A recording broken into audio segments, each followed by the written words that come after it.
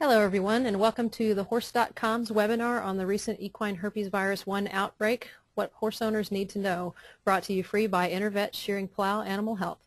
Visit them online at www.intervetusa.com. I'm Christy West, digital editor and producer for the Horse.com, and joining us today to present the latest on this very hot topic are Dr. Paul Morley, Professor and Section Head for Population Health in the Department of Clinical Sciences in the College of Veterinary Medicine and Biomedical Sciences at Colorado State University, and their Director of Biosecurity for their veterinary teaching hospital. We also have Dr. Craig Barnett, Senior Equine Technical Services Veterinarian for Intervet Shearing Plow Animal Health. Thanks everybody for joining us. I'm going to make my presentation here rather short because I think it's very important that we get to the core of the issue, and that is Dr. Morley's presentation with regards specifically to the outbreak, but just a little bit of background with regards to equine herpes virus infection. It is a herpes virus closely related to the virus that causes cold sores in people.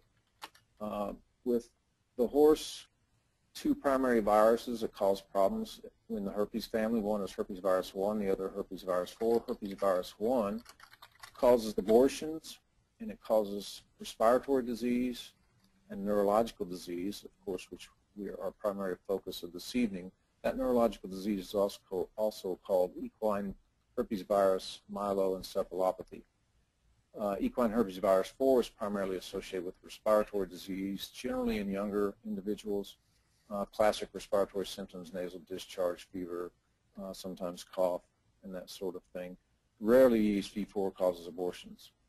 Epidemiological features of this virus and this disease in horses, we do see subclinical infections in horses, meaning that the horses are infected with the virus is in their system, but they don't show clinical disease.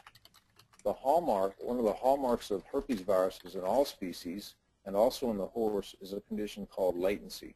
What this means is that the primary route of infection is nasal through inhalation of the virus.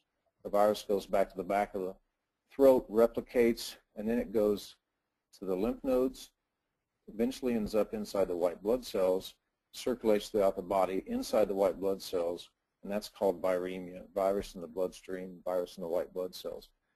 During that phase of infection, the virus can hide out in the horse's system and hide out in the white blood cells and also in a bundle of nerve cells and essentially evade the horse's immune system. So this latency is essentially a persistent infection of the virus in the horse's system, whereas the virus is able to hang out and evade the horse's immune system.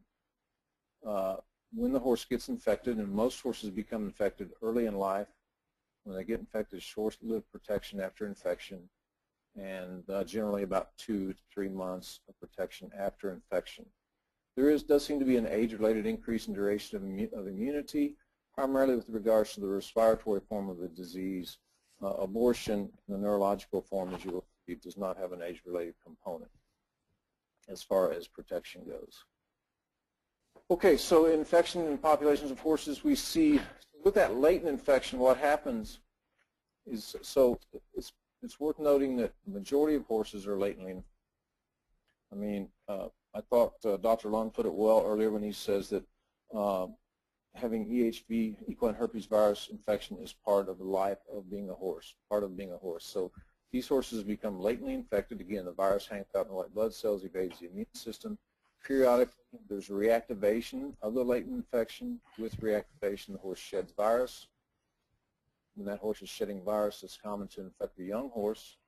This is how we think horses, most of the horses are infected at a very young age, probably days to weeks to months of age they become infected for the first time. Then again, then the virus has established itself in a new host, and we have a horse that has latency. During periods of stress and other times throughout the horse's body, life, this virus can reactivate again or recrudesce and start shedding virus again. When you talk about disease with equine herpes virus, again, the primary route of transmission is through direct contact. It also can be aerosol. It also can be indirect contact through fomites, buckets, hands, and that sort of thing. But anyway, the virus enters the nasal cavity, goes to the upper respiratory tract of the naive host. It replicates, as I indicated, in the lymphoid tissue at the back of the throat, and then it establishes latency inside the white blood cells where we have the leukocyte-associated viremia, bullet point number 3 there, leukocyte being the white blood cells.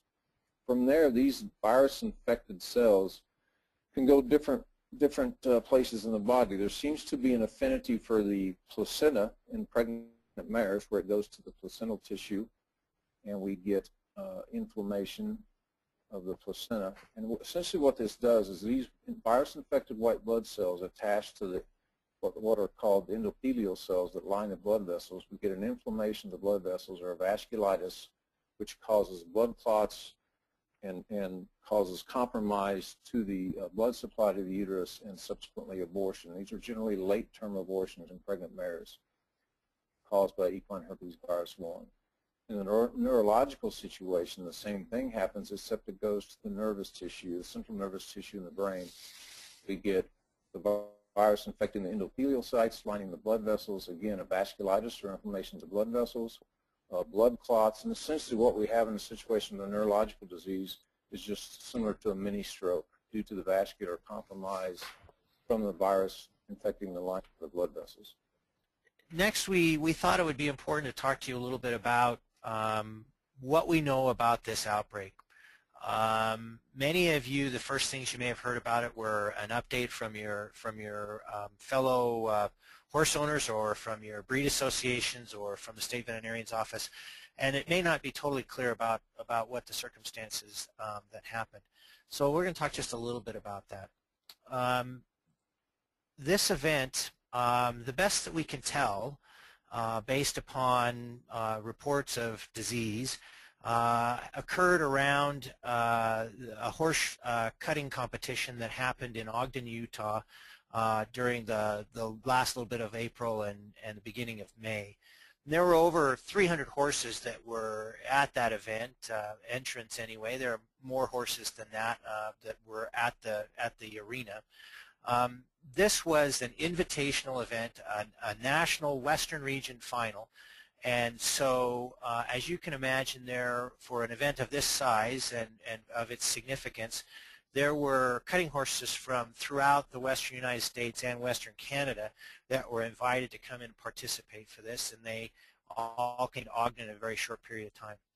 Based upon the occurrence of disease that's happened in the horses that were at that event, we assume, we don't have absolute confirmation, but we assume that a horse was probably incubating an EHV-1 or a Herpesvirus-1 infection, and then while it was at that event, it started shedding the virus.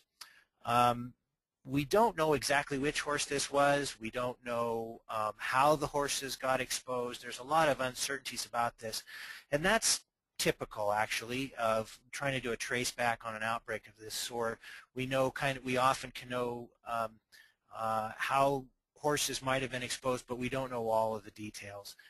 It doesn't look like there were any kinds of negligence that went on, and there were obviously the organizers and the veterinarians and the horse owners were very concerned about the horses that were at that event.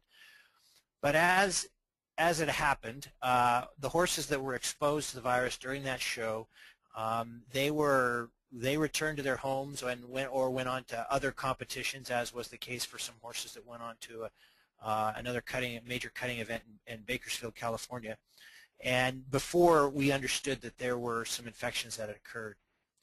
Horses that left that event were distributed, as far as we know, to at least 20 western states and provinces, and all these circles are trying to represent here is just the widespread distribution of horses after they left that Ogden show, not necessarily how many horses went to a particular place. Using information that has been provided by the state veterinarians and provincial veterinarians in the various regions, that has been collated by the USDA APHIS offices, we believe that as of midnight last night, that there were confirmed cases or suspect cases in 15 of those 20 states and provinces, and you can see how widespread that is. Now, it's important to note that not all of the exposures that we're talking about, not all of the disease occurrences happened in the horses that were in Ogden. Some of those happened in horses that were on the premises where the horses that attended the Ogden competition went to after they left the horse show.